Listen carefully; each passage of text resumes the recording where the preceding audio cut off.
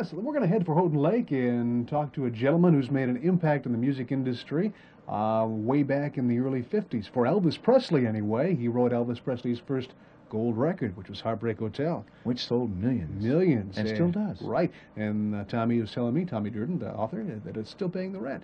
Let's go to Houghton Lake now. Okay.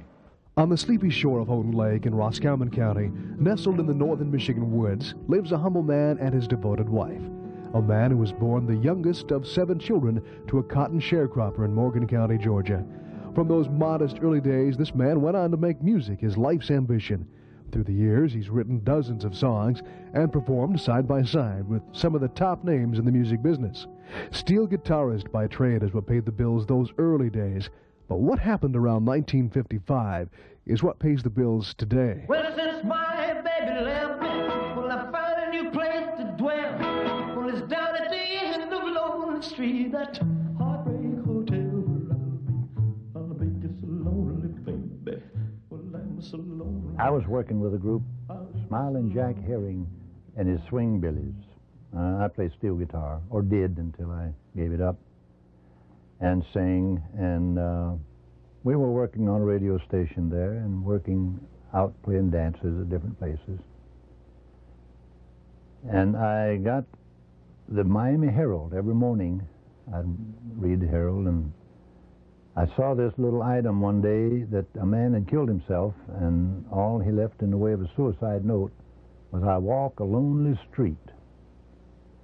And that just struck me as being very, very lonely. He must have been extremely lonely.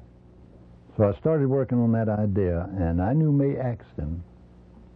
She was a school teacher and songwriter, and also did some public relation work for Grand Ole Opry shows, including Tom Parker and Oscar Davis, the groups that he would bring in. So Tom Parker was Elvis's manager then? He was. He had just taken over as Elvis's manager and had engineered the deal for RCA to buy his record contract from Sam Phillips of Sun. So I took my idea to Jacksonville. I was working a television show at the time on a Saturday out of Jacksonville. And I'd go up from Gainesville and every weekend stay with my brother. A bunch of relatives in Jacksonville still.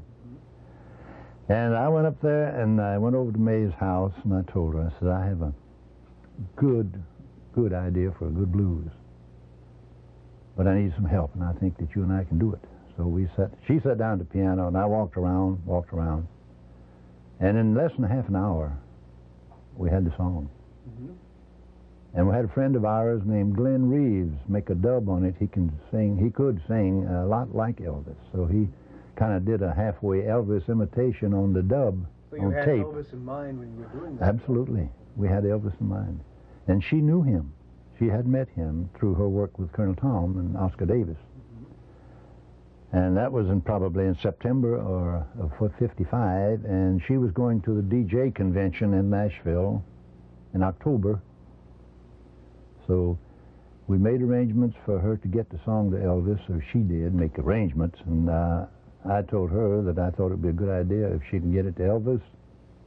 And it was his first release on RCA. If he liked it well enough and accepted it, to give him a third of the writer's royalties on it. So it'd be 3 of us on it. And that's the way it went down, just as planned. Even though Heartbreak Hotel was Tommy's one and only big hit, he still draws crowds locally at concerts and has a loyal area following. One major achievement Tommy has accomplished recently was the completion of his first album. But all my life I wanted to do a gospel album, and so I finally just saved up a little money and went to Nashville and recorded an album of all the old gospel songs. Tommy's retirement is a working retirement with frequent trips to Nashville. He still writes solo and with Mae Axton. One of his most recent projects is with Ernie Harwell, voice of the Detroit Tigers, which we'll learn more about in another visit with Tommy Durden on Michigan Magazine.